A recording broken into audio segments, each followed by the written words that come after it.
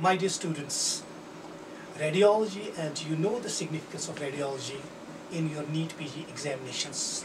Basically, radiology happens to be a minor subject, but you get a lot many questions from different branches like surgery, like medicine, and the clinical correlations of these questions, and that amounts to the fact that there are many questions asked from radiology.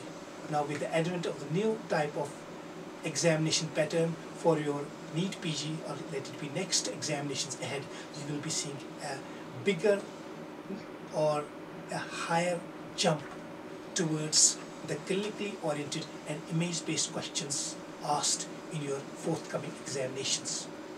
So today's topic, moving to the board, we can see image-based questions and especially radiology. Having a look at question number 1, I would like to have your kind attention and concentration in reading these questions very carefully. Now, this describes a patient with a chronic headache, vomiting, visual disturbance, seizures, hypopituitarism, polyuria, galactorrhea, and amenorrhea. And CT is shown, and the most likely cause is pituitary tumor, cerebellar tumor, posterior cranial fossa tumor, and midline tumor of the vermis. So different anatomico-surgical locations given, and you have to come or arrive at a diagnosis. Now, as far as this clinical picture is concerned, you can see that there's a lesion, and the lesion is shown over here on the board at a point where I am drawing my cursor. So the cursor indicates a region, and as you will be well aware from your radiographic knowledge that this is the area of the sella turcica, and near the sella turcica there is the optic chiasma, and what happens, this happens to be the region of the pituitary, and most likely answer about this, as far as even the image itself is concerned, is a pituitary growth, a pituitary tumor within the region of the sella turcica. And you can see that these tumors clinically present with headache, vomiting,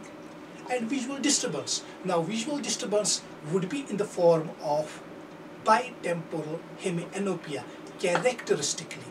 So the typical characteristic visual disturbance, though not mentioned in the question, but for your knowledge and may be asked ahead, that bitemporal hemianopia is a peculiar manifestation of pituitary tumors, and among the pituitary tumors, prolactinomas happen to be very common.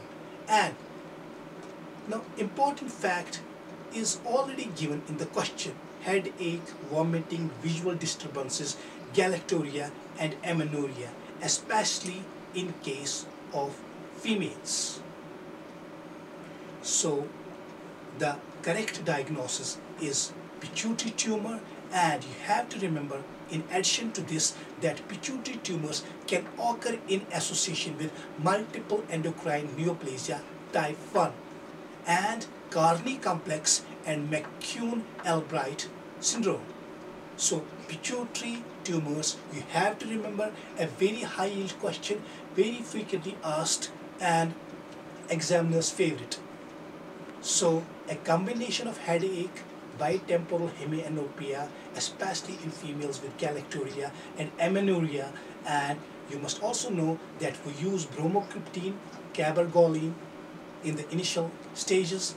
The microadenomas are less than 1 centimeter in size, and greater than 1 centimeter in size qualify as macroadenomas, and there can be the surgical approaches, the transsphenoidal approach, the transfrontal approach, and different other approaches, but more or less this is what you should know about pituitary tumors. So over here the correct option is option 1, along with some of the necessary details I mentioned. So I hope that you will be remembering these points very nicely.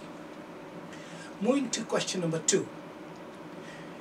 This assumes an elderly patient with generalized fatigue, weight loss, bleeding per rectum.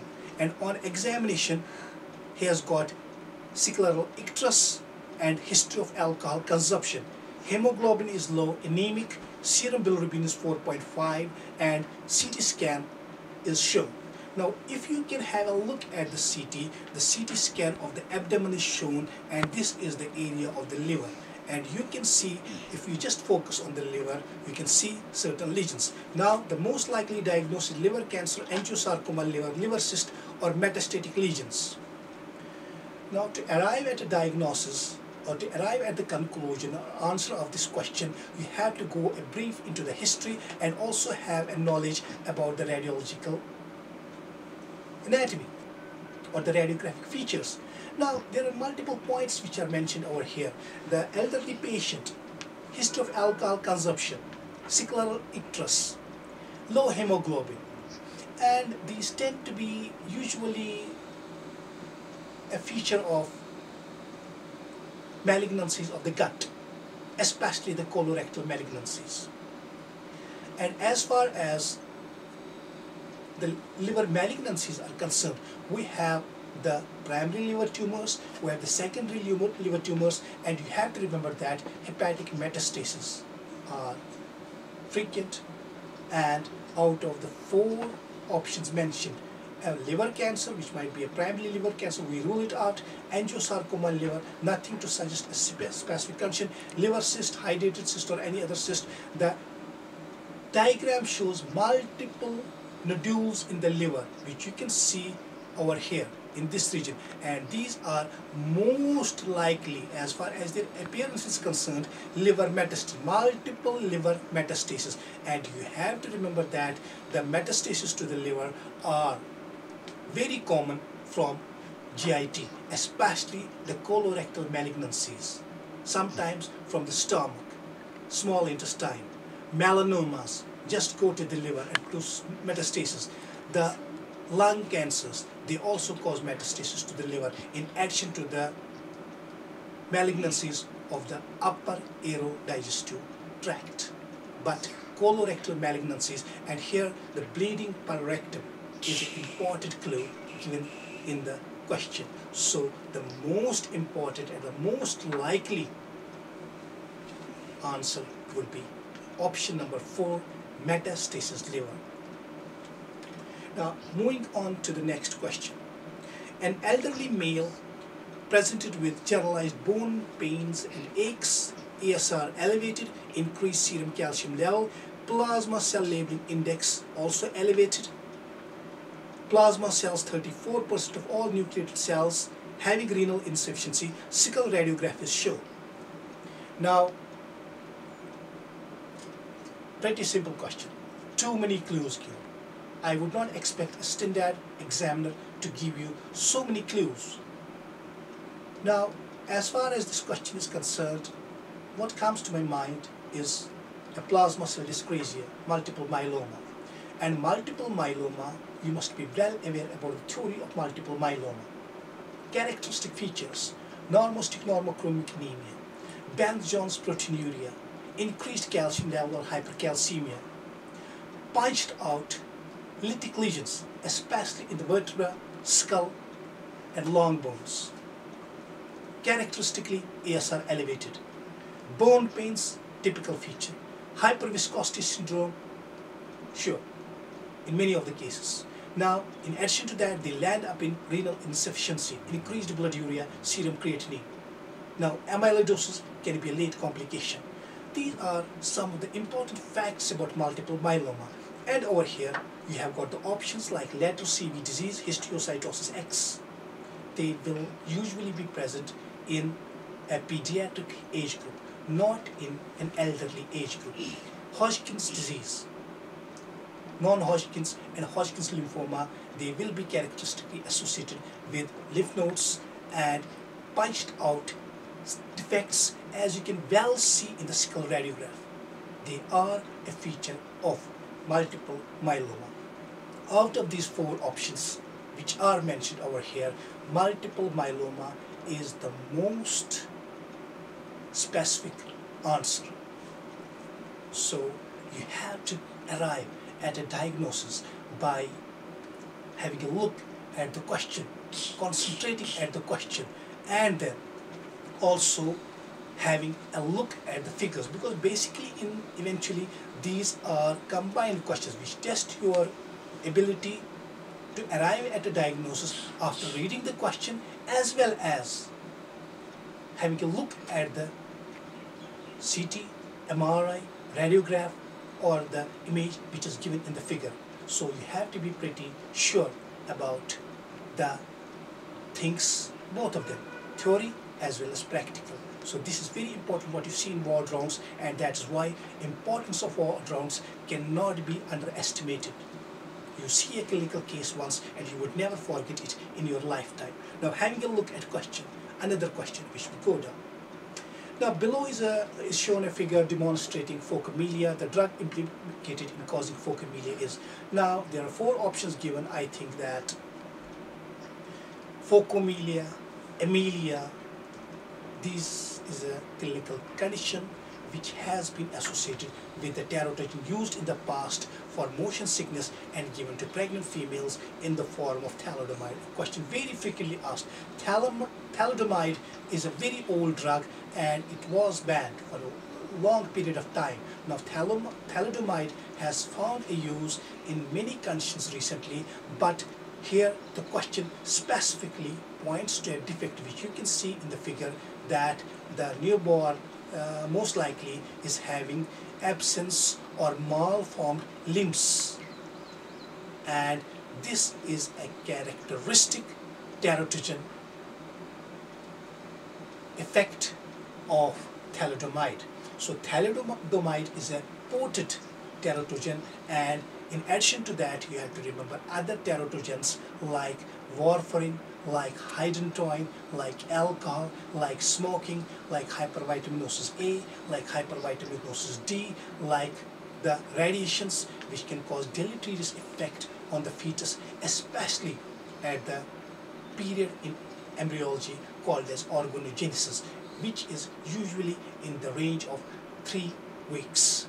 So at this point of time, many of the drugs are contraindicated in a pregnant female because the long-term effects of using these drugs can be devastating, and they can cause deformities like fetal hydantoin syndrome, fetal warfarin syndrome, fetal alcohol syndrome, and here specifically as far as this drug is concerned, phocomelia or amelia.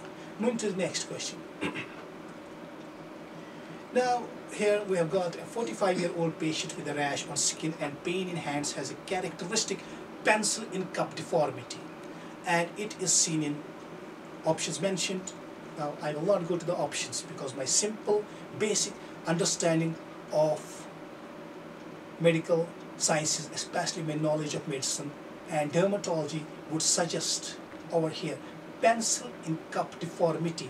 This is a typical term which is used, and this is usually associated with a dermatological condition known as psoriasis. And psoriasis is a dermatological condition in which we can have silvery scales on the skin, especially on the extensor aspects of our limbs and the body, and the condition can be chronic, and the drugs used like calcipotriene, previously coal tar, and now new monoclonal antibodies. But over here I'm not concerned about that fact. You have to recognize the radiological feature which is shown.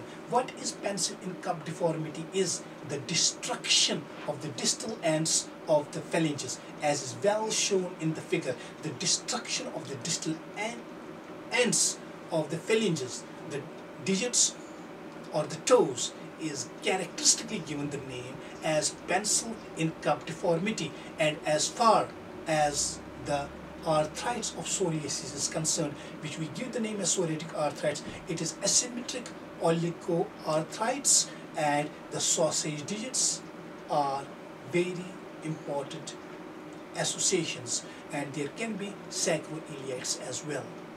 So over here the question itself mentions rash on the skin, and most likely it is a psoriatic rash, and the pencil in cup deformity is typical of psoriasis. So these points these points you have to remember, and I have mentioned points other than what is written in the question or given in the figure. So basic aim is to know and understand what the question is about, what the examiner wants us to know. These are questions I have picked up because they involve a lot of concept, and I have here put in more clues in the questions so that these become very easy for you to answer, but you can expect much tougher questions in your examinations. I hope that this is enough for today, and I will be taking up some of the important questions ahead as well. Best of luck.